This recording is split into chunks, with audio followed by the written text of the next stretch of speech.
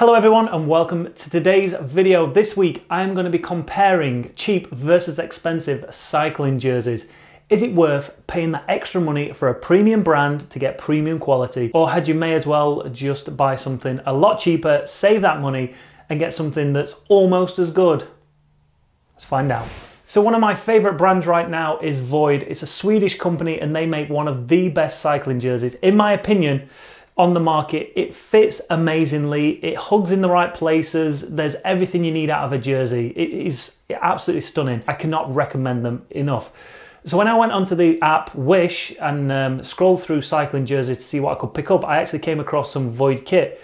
They used the Void pictures, they had good reviews, so I thought, hey, one or two things are going to happen here. Either I'm going to get brand new Void kit, high quality kit at a reduced cost, or I was going to find myself with egg on my face and have another counterfeit product. But then at least I could compare the two and yeah, unfortunately, what's the saying?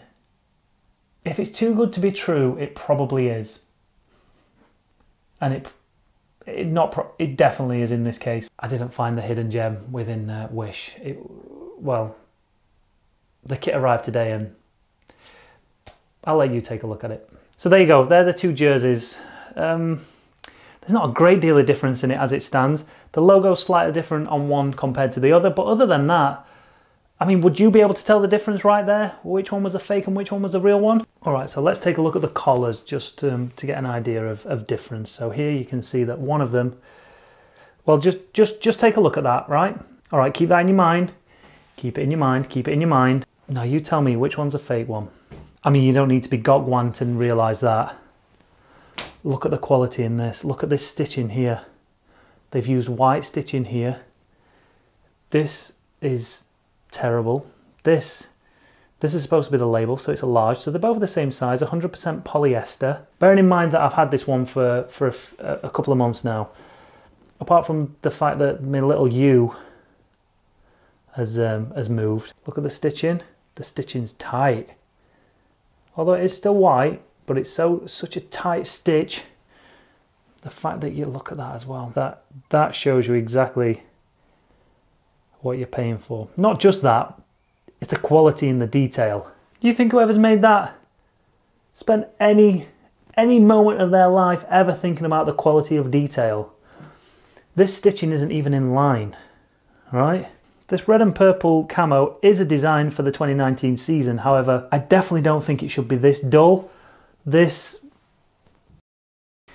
take a look at a few of the other areas that separate these two garments. Here you've got a band that runs all the way through it from start to finish. Look, you can see that it's just one continuous band.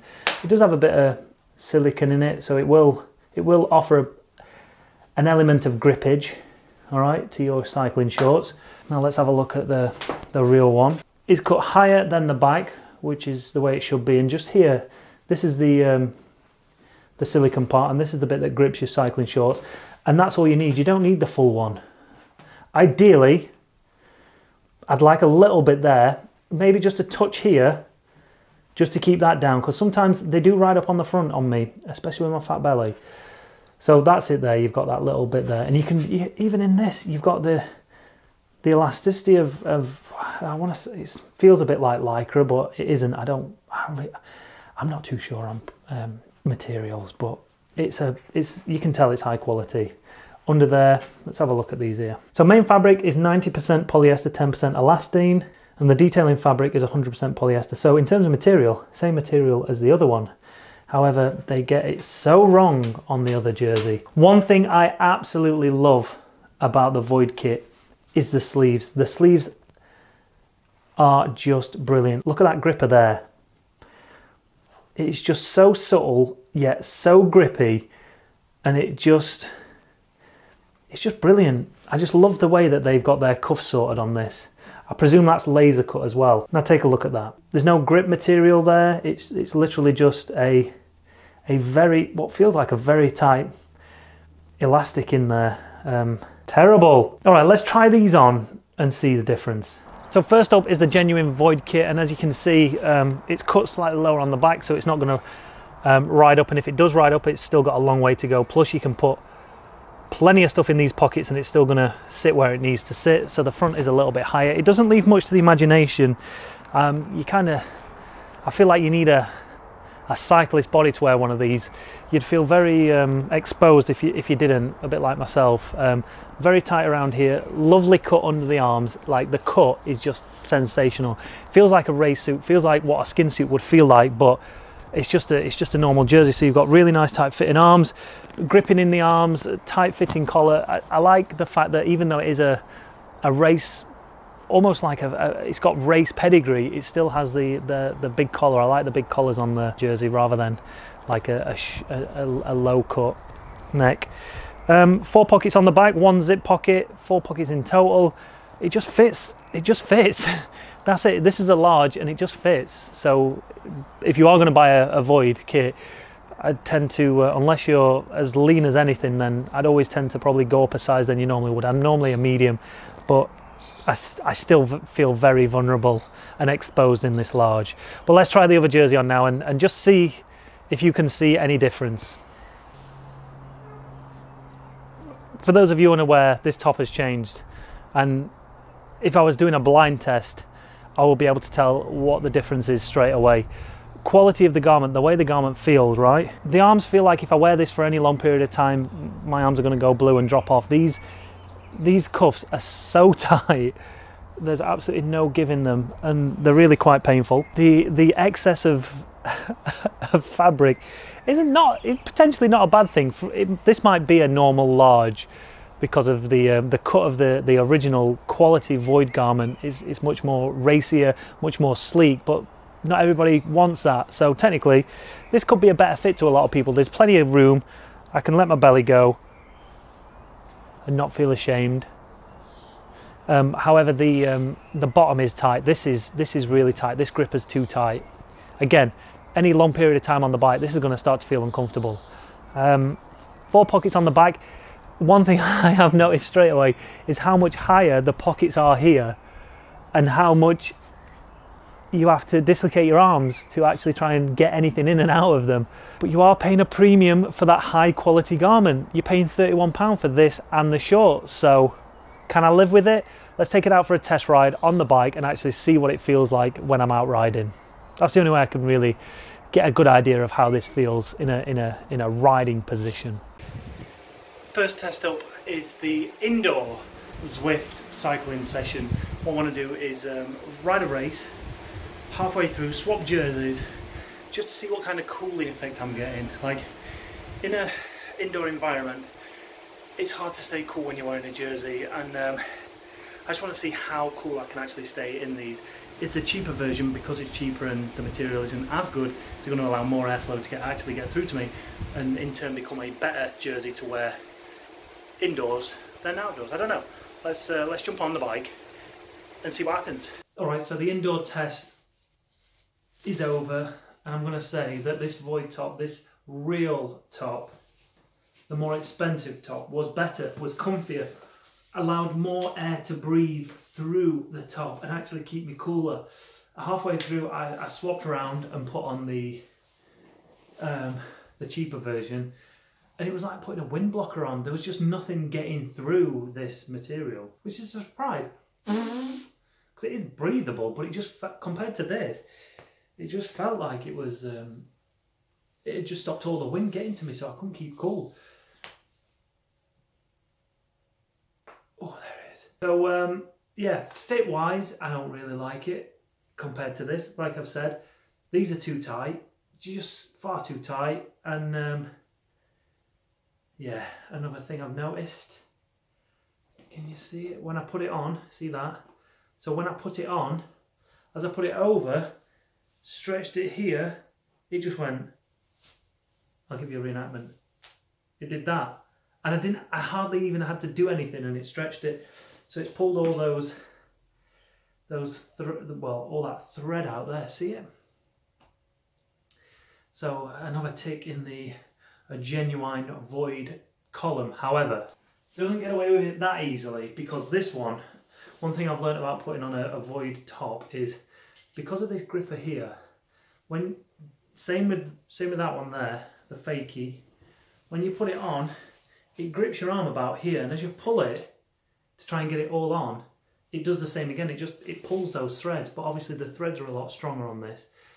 So you can see even on the Genuine article, if you're not careful, if you're just ragging it on like a normal top that you've worn for years, you will get that pulling that thread. So Genuine article, good. The only reason you're getting that pulling that thread though is because of the grippage that you're getting from them. So top tip, when you buy a brand new Void top, put it on nice and steady. Right, outdoor test now. We're starting with the Genuine article again. I think it's time to change up my shades as well. Pink socks.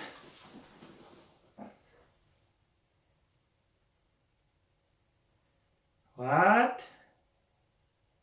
Let's do this.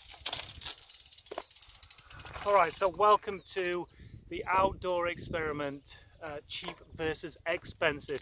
As you can see, I'm wearing the more expensive of the jerseys, and it's just started raining. Really should have thought about that, really, shouldn't I? That being said, I'm going to spend half an hour in this jersey, then I'm going to swap it around and do half an hour. And already riding out to this point here, which is about 10 minutes into it, it feels like I'm naked. It just fits. So I guess the thing I want to touch on now is, what 3 things do you think about when you're buying a jersey? For me, it's, what does it look like? What does it fit like? What does it feel like? First point, what does it look like? Does it look good? It has to look good. If it doesn't look good, what's the point in buying it? You're going to be seen by everybody else out on the road. So if you're going to be out on the road, you've at least got to look stylish. Now when it comes to the fit, I guess you've got to work out what kind of riding you're doing. If you're mountain biking, off-roading, do you want it too tight? If you're on the road, how tight do you want it? Do you want it so you can see everything? Or do you want it so it just hugs you in the right places without accentuating that massive belly that you've got? Finally, the cut.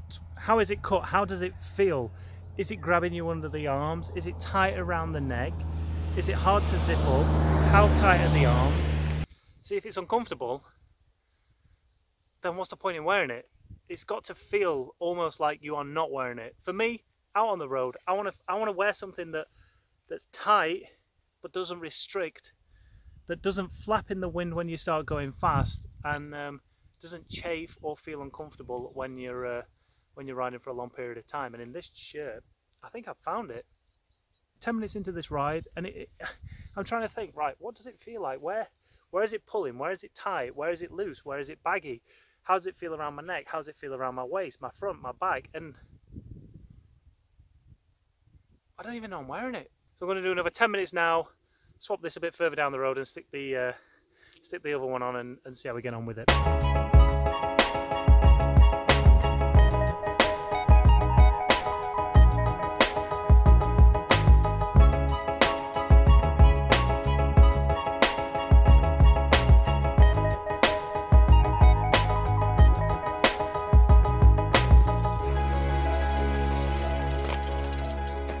Alright, so halfway through, it's time to change this jersey. One thing I love about this jersey is its fit.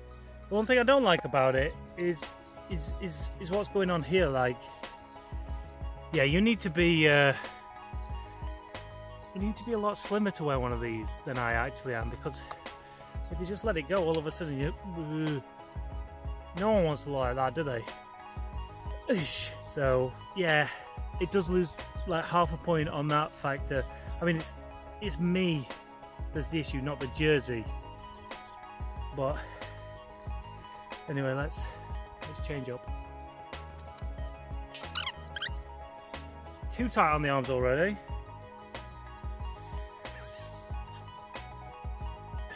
However, it is too tight on the arms, but this arm warmer slips down, and because this is so tight, it's going to hold it up to every cloud, right? In terms of the way it looks, it doesn't look too bad.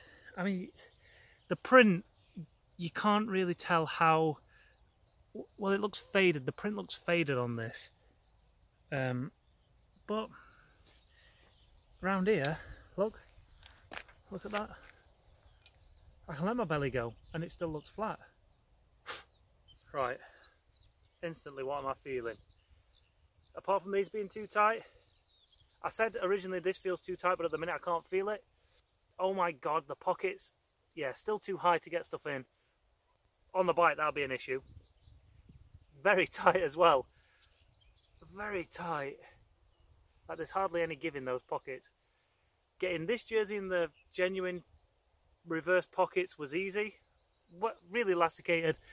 Snapped back into position, didn't feel like it was ever going to fall out, but here it's mega tight. I don't think it's going to fall out, but it's just mega tight. So these are tight. This is not as tight as it was originally, but this is tight. This here, this collar's a lot higher, and I can already feel it pressing on my larynx. So that could be an issue of wind restriction, oxygen restriction into the body to give me. Anyway, let's ride it. Let's see what it. Let's go on then. Let's go. Oh, I've got to ride off. Yeah, make it look cool, you know.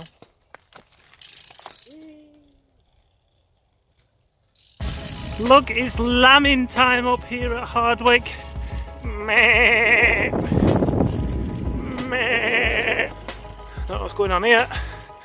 Looks busy. Can you tell I found how to zoom while filming now?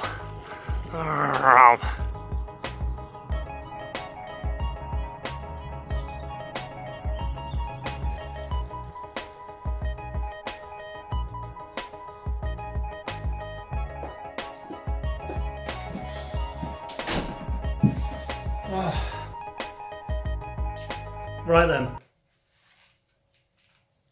So road ride done, and yeah, there's a difference. There is a difference. All right, so in conclusion, is cheap better than expensive? And in this example, no. But we are taking one extreme and the opposite extreme and then trying to compare the difference. However, if you were to take a mid-range jersey, mid-level budget between, let's say, 30 and £50, I think that is probably where you will find hidden gems. And what I want you to do as my loyal audience, I want you to leave a comment below and let us know about these jerseys that fit in this 30 to, let's go £60, 30 to £60 range. Where are the gems in there? What do we find comfortable? What do we find stylish? Where's the best value for money? What's got the most pockets? What have you had for the last 5 years that still fits and is still the same colour and still the same shape as it was when you first bought it? Because if you look at these two extremes, we've got the cheap knockoff version. I'd give that 5 washes before it just either disintegrates, changes colour, shrinks, or I'm not going to wear it 5 times.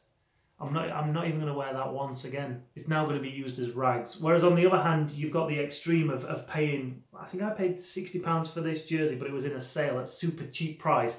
What should have been 90, I think they range from 90 to £120. Now, how can you justify that? Where is that justification from? Why anybody would want to spend that money, I don't know. Leave a comment below and let me know. What's the most expensive jersey you have ever purchased? And why did you purchase it if you're purchasing it over £100? Is it literally just for the name? Is it because you want performance gains that jersey gives you? What is it? What are the reasons? Ultimately though, I think when it comes to spending money on kit, there are certain areas where you need to spend more money. Mainly shoes, mainly shorts. Because your shorts are the only part that protects your butt from that seat. And if you're going to be sat in that seat for hours on end, you need almost like little amoebas massaging your butt as you're riding along. You want to get off that bike feeling like you've had a little tickle rather than feel like you've been savaged by a wolf. So in the next installment of cheap versus expensive, we're going to check out shorts. This time, we're going to check out a cheaper version rather than going to the extreme. We're going to test a cycling short in the price range of £20 to £50 to see what we can pick up in that range, and then we'll go to the extreme on the other end and we'll see what difference we actually get when I spend some time in the saddle. As ever, thanks for watching. If you've enjoyed the video, hit that like button. Always, always, always leave a comment below to any of the questions that I have asked you. I'd love to know, 1, how much you've been spending on your jerseys, and 2, what are those hidden gems? Where can we find the best value for money in jerseys? And 3, hit that notification bell, because that's important.